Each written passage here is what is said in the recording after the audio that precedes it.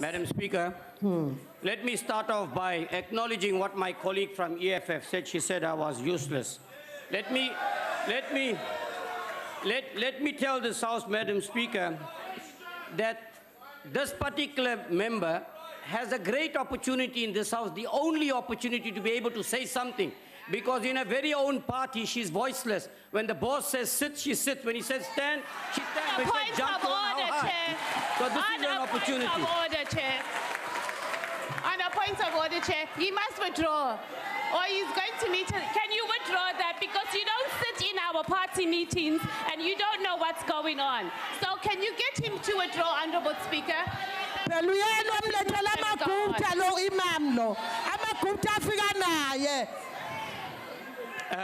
Honorable Shaik Emam, there's been a request for you to withdraw, saying a member gets up when the boss tells her to get up.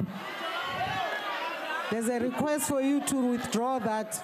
But Madam Speaker, that's common knowledge throughout South Africa. He doesn't sit in our meetings. They do what they are told. I mean, that's clear. They don't have a voice. And they don't serve the people of this country either. Honorable Matei, please take your seat also.